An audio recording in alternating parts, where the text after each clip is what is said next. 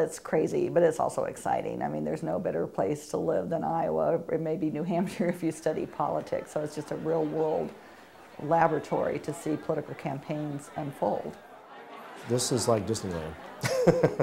Having all the top dogs in either or both political parties at one time and having all sorts of media attention is something you could kill for and still not get it. In the 40 years that I've been at Iowa State has been just terrific because it is the center of attention. We see all the most interesting things happen here early on when interesting things happen. Then later it becomes too huge and it becomes a media-driven campaign, whereas in the early parts of the selection process for both parties, Iowa is the place where people make mistakes and learn stuff, and the candidates are basically still testing out their message. You know, luckily for me, it really also coincides with the emergence of women on the national stage, first with Elizabeth Dole. So again, I did a study about her campaign, I studied Hillary Clinton's campaign, and I'm getting ready to do a study on Michelle Bachmann's campaign. So, you know, it just gives me those kind of real-world experiences to put along with my academic research.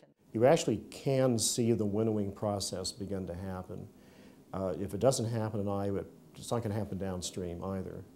The road to the White House starts here, and in a sense it stops here as well, because Iowa in the end is a swing state. It's very purple.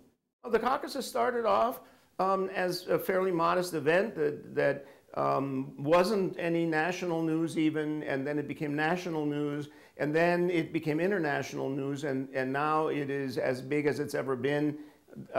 This year in 2011 and 2012, there are more international media than I've ever seen.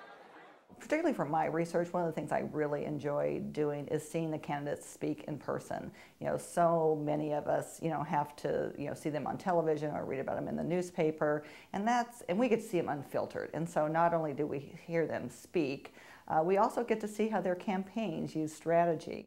It definitely adds to the ability to put like firsthand information about candidates and election process and such into the heads of students. It's a good way to get their attention.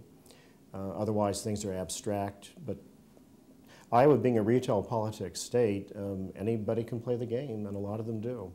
I remember really vividly Jesse Jackson dressed in a 3 or maybe 4-piece suit, I mean very well dressed, being handed a tiny little pink piglet, and he sort of leaned over and had to kiss it. I mean, you know, that's really sticking it to a politician, and it's incredible what politicians will put up with. You have to shake every hand and kiss every little piglet because that's what's expected of people. And the candidates that are good at doing that, they win the Iowa caucuses.